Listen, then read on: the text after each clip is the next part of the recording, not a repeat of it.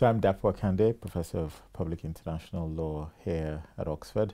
I'm actually originally from Nigeria. I was born and brought up in Nigeria, and I came to the UK just over 20 years ago as a graduate student, and then eventually made my way via a couple of universities to Oxford. I started my job in Oxford in 2004 when I took up a university lectureship in international law. Prior to coming to Oxford and teaching in Oxford, I was a lecturer in international law at the University of Durham in the northeast of England. And then before my time in Durham, I also spent a couple of years as a lecturer at the University of Nottingham.